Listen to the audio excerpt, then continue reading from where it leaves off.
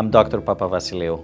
I'm the co-director of the Spine Center at Beth Deaconess Medical Center Hospital in downtown Boston. I've been at BID-MC since 2003, where I joined immediately after my fellowship, and throughout the years I've enjoyed working there and also being part of Harvard Medical School. I grew up in Greece, as you probably can tell with my last name.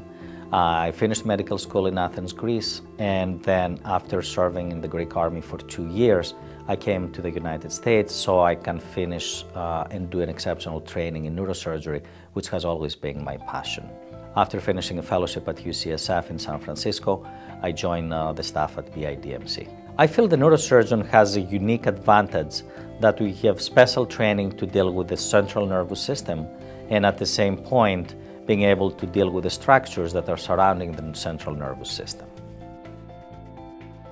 I remember that even being a 10-year-old boy, I always liked doing things with my hands.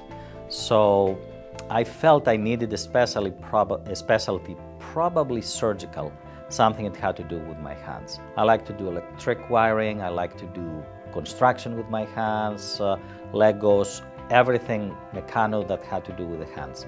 I was looking for something which is very challenging. This is what led me to neurosurgery.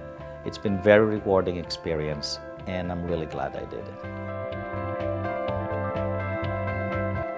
I like the variety of people you meet, the variety of diseases you deal with, the good outcomes we can offer as neurosurgeons, and the fact we can really help people.